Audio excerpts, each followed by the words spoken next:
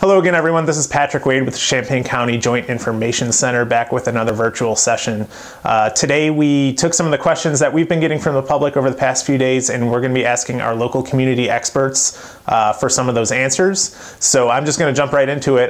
We'll start with Julie Pride, the Champaign-Urbana Public Health Administrator. Julie, you've mentioned this idea of contact tracing. We are wondering how that works, and how might someone know if they've come into close contact with someone who is sick? When anyone tests positive for a communicable disease and the disease is reportable, that information goes to the local public health department. When we receive a positive case of someone with coronavirus, our communicable disease investigators reach out to that person and provide an interview with them to try to determine anyone that they have had close contact with from 48 hours prior to symptom onset. We use all kinds of little tricks to help jog their memory of what they were doing and who they were around in that time period. What we are looking for is anyone who has had close contact with that individual when they were possibly infectious. With coronavirus disease, what we are looking at is a person who has had close contact is defined as 6 feet, within 6 feet of that person for at least 10 minutes. When we determine who all those individuals are, we then reach out to those individuals and talk to them about their risks and about what they have been doing. We check to see if they have any symptoms. If they do have symptoms, we put them in quarantine for at least 14 days. If they do not have any symptoms, we ask them to self-monitor themselves for at least 2 times a day, checking for symptoms of coronavirus disease. We also reach out to all persons in isolation and quarantine 2 times a day for the entire duration that they're in there. All right, thanks, Julie. Next, we're going to go to Dr. John Kreckman, who is the Chief Medical Officer at OSF Heart of Mary Medical Center. Dr. Kreckman, what are you doing to keep healthcare workers and patients safe? We have instituted universal screening for our staff, as well as the patients and the providers, to check them every day. We've instituted universal self-monitoring, so all of our staff is checking their temperatures twice a day. We've also set up forward triage, which is the tents many of you have seen outside of the buildings, to help identify concerns before they come into the building so that we can handle them in the most appropriate manner. We've also restricted visitor access as well as access to the building in general, once again just to control the flow of patients and the risk of contamination. In addition, we've been following the CDC guidelines very carefully and closely on the use of personal protective equipment and maintaining an adequate supply of that equipment. And then we have continued to provide and educate our staff in the community as the situation changes. We have a group of highly trained professionals, and more often than not, as you know, it's not learning something new, but relearning and remembering what you already knew. So that is part of the education process. So hospitals treat patients with infectious disease every day, and we are prepared for this. We are here for the community and our mission partners at OSF Healthcare Heart of Mary. Thank you, Dr. Kreckman. So next we'll go to Dr. Chuck Dennis, who's the Chief Medical Officer at Carle.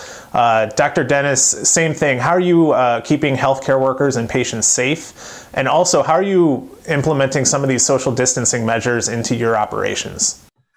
Well, obviously, the safety of our patients and our staff are at our utmost concern at this point in time more than any other. And so we've been working really over the past several weeks and managing how we do that in an effective way. From a social distancing standpoint, we've already had people working at home when they are able to. Obviously, in direct care, patient care responsibilities, that's really not possible.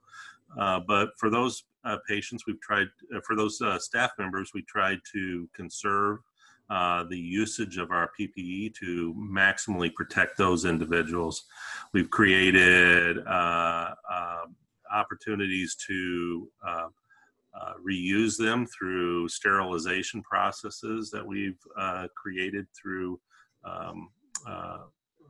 what we understand as safe scientific processes out in the community, as well as some guidance from the university. We've gotten a lot of donations for protective equipment from our partners in the community. And we're ordering as many additional supplies as we can get in the marketplace to meet our needs. So can you tell us a little bit more about how you're incorporating social distancing into the healthcare setting and what people might notice walking through the halls, or how their interactions with providers might be a little bit different?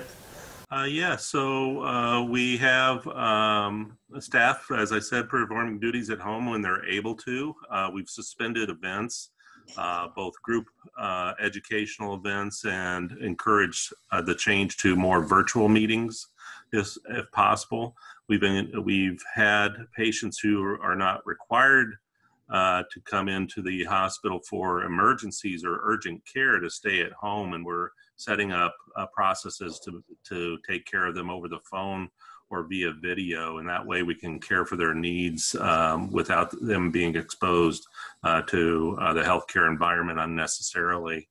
Then the others, the team members like the social workers, chaplains, dietitians, environmental services, are encouraged to practice social distancing in the counters with their patients. So you may see them at the door of a hospital room, or you may see them behind a desk. And we're doing that to both for the safety of the individual staff members as well as the patients that they're serving. All right, thank you, Dr. Dennison. Lastly, we'd like to hear from Champaign County Sheriff Dustin Harmon. Sheriff Harmon, can you tell me, with the governor's order in place, what are we expecting from the community as far as social distancing, and what can we do to sort of make sure people are following those rules? Under this order, you should stay at home as much as possible and only leave for the essential things such as stocking up on groceries or going to seek medical assistance. It is fine to take a walk around your neighborhood or garden in your backyard. Just stay at least 6 feet away from others while you're doing it. You might have to wait a little bit longer before you host that neighborhood barbecue, though. It is currently not the intent of local law enforcement to go to houses or other areas to enforce compliance with social distancing. We are, however, calling on adults to make adult decisions for themselves and their dependents regarding appropriate social distancing and congregating. If you are found on public property that has been closed to the governor's order, such as playgrounds or state parks, you could face a fine. Law enforcement is also not tasked with determining what is an essential versus non-essential business. We are working closely with the Public Health District, though, to make sure businesses are aware of the governor's executive order and also aware of the potential consequences of failing to comply with that order, which could include the loss of food and beverage licenses, as well as the loss of the ability to operate. Remember that our goal is to mitigate the spread of COVID-19, and we can only successfully do that by working together. These measures are necessary because not everyone who is spreading the virus has symptoms. I ask you to please help keep both of our families safe by adhering to the restrictions laid out by the CU Public Health District and the state of Illinois. We will get through this together. All right, thank you, Sheriff Harmon. That's going to do it for today, but we'll be back soon with some additional updates. Just a couple closing notes. We've launched a website at champaigncountycovid19.org.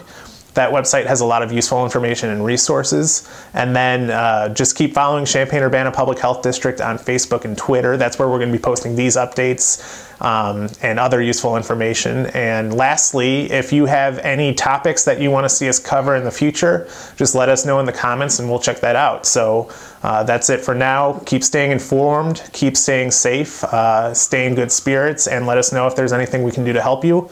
We'll see you next time. Thank you.